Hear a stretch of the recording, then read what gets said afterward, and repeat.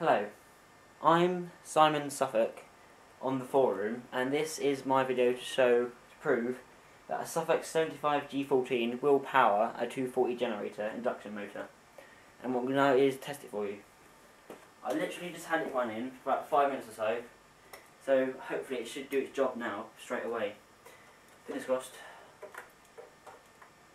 Fuel on. Part of it. Here goes.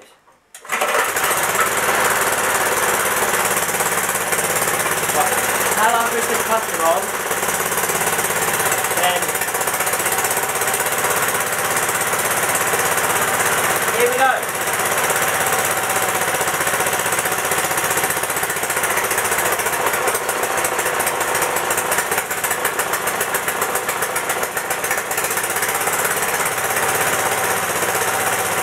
Now that's tick over on the engine.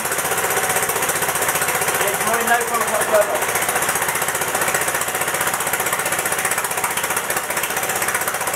Quite a bit, but it seems to be managing it alright.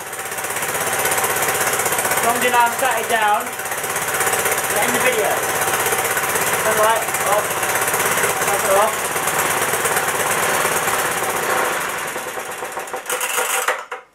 And that is a Suffolk 75G14 powering a 240 volt induction motor as a generator, powering a 100 watt light bulb.